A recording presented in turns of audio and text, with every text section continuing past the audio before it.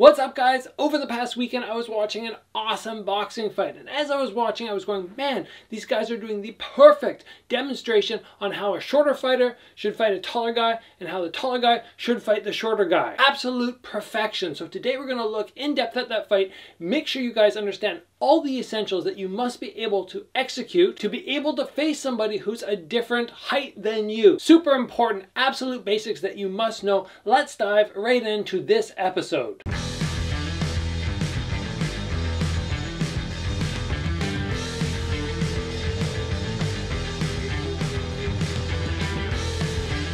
Alright guys, the fight I'm referring to is Charlo versus Castano. Amazing fight. They ended up going the whole 12 rounds, battled to a draw. But as I was watching this, I'm just going, man, these guys are executing exactly the way that I would tell people that you need to fight somebody taller or shorter. It was almost uncanny how fantastic they were demonstrating exactly what needed to be done. So today we're going to break down all these points, 4 for the shorter fighter, 4 for the taller fighter, and we're going to have video clips for you to watch, follow along, see exactly how this should look. So guys, let's start what Castano did really well at, and it was getting his taller opponent in Charlo, getting his back to the ring ropes. Now guys, if you're the shorter fighter, it is going to be very difficult to pin this guy down and get lots of big bursts of shots going if this guy has freedom to roam around. He's constantly moving, he's constantly running, which is what the taller fighter wants to do. So to avoid this, we need to pressure the taller fighter, put his back against the ring ropes.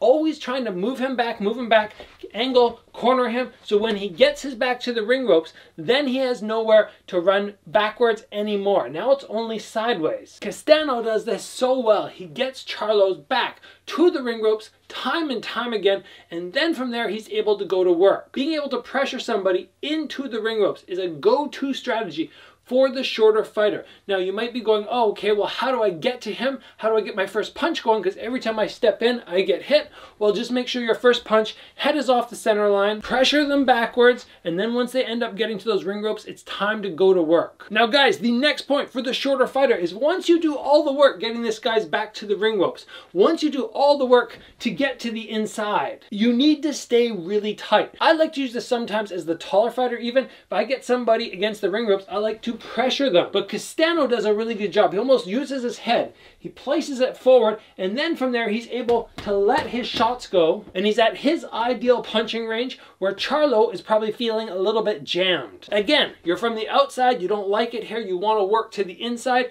After all the work of getting to the inside, stay super tight, and then you can let those hands fly away. Castano did such a good job with both the previous points that I mentioned. Now, moving into the taller fighter strategies, we're talking about Charlo now. Whenever you finish a punch or a combo, it's super important that you don't stand your ground, because that's going to give the shorter fighter the opportunity to close the gap very quickly and get to the range he wants. So our strategy, which Charlo used very nice, is I throw my combo and I always step back after. I know this seems very basic, but it's so important. I'm out of range, I'm at my ideal distance, maybe I can't touch him. I step in, I throw, and I exit. I saw this from Charlo so many times. Fantastic way to keep yourself at distance and not get sloppy and lazy and let the shorter fighter close the distance too easy. Now, we already talked about what the shorter fighter wants to do to make it difficult for the tall guy. He wants to get our back against the ring ropes. Once our back's against the ring ropes, what can the taller fighter do? Well, we need to learn how to angle off. We do not want to stay here.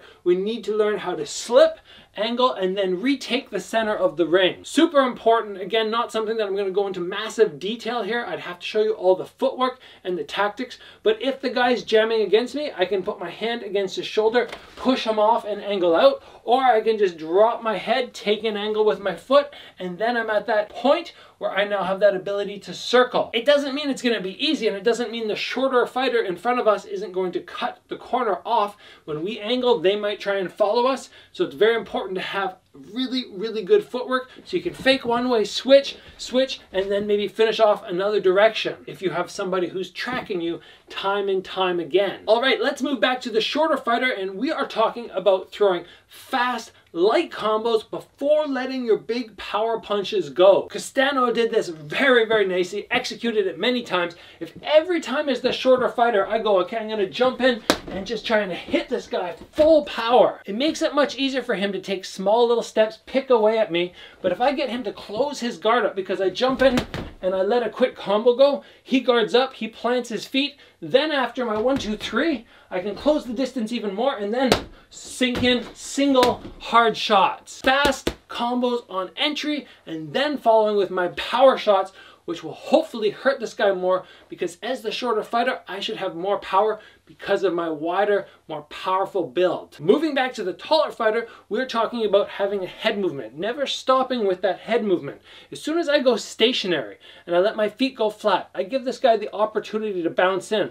But if I always just stay in motion, it's going to be very difficult for him to tag me, especially when, as the longer fighter, a simple lean back will evade most punches. And we see here, when Charlo stands stationary, his head becomes much easier to touch. But most of the other time, it's much harder to find him. So as the taller fighter, even if you're a kickboxer and you're standing like this, you can still, keep your head in motion instead of just standing square and having no movement whatsoever. Decently important for kickboxing, massively important for MMA or boxing as the taller fighter. Now from here, another point for the taller fighter, which Charlo did very nice. After attacking the head, we want to dig down to the body. Why is this so important? Well, as the longer fighter, it's easier for us to tag this guy, which means he's very often going to have his hands very high. And he's going to be guarding his head very, very well. But when people guard their head very well, their body opens up. Let the hands go, you let the hands go, and you dig down to the body. You're sliding away up top. As soon as you see those arms come too high, dig down to the body, which may present the opportunity for the head to open up and we can come from body to head. And guys, the final point for today, which goes to the shorter fighter, is making sure you keep your knees bent on the attack. If I'm already down here just because I'm shorter, but I have my legs straight, when I start letting my punches go, I want to be even lower. If I can bend and get down here, it's going to make it so hard for this taller fighter to find those counters because he's used to throwing his shots up here.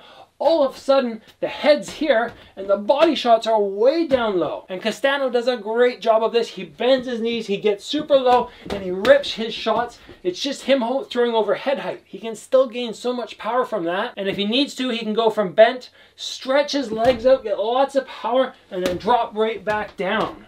Shorter fighter, remember to bend your knees. You're not trying to stand taller because you're the shorter guy. You're not trying to match this guy's height. Bend, crunch down, and make yourself a hard target because you're so low. Great points here, guys, from both of these amazing boxers. They did a fantastic job demonstrating all the basics of fighting somebody who's a different size than you. Amazing for all of us to watch and learn. Hope you guys enjoyed the episode. I hope you enjoyed getting to learn all these key points that you must know. If you did enjoy the video, guys, give it a like. If you have not already, join the channel and get subscribed. I have so many videos coming out right now. So much fantastic information for you to improve your striking. And guys, as always, train hard, and I'll see you back here soon for another video.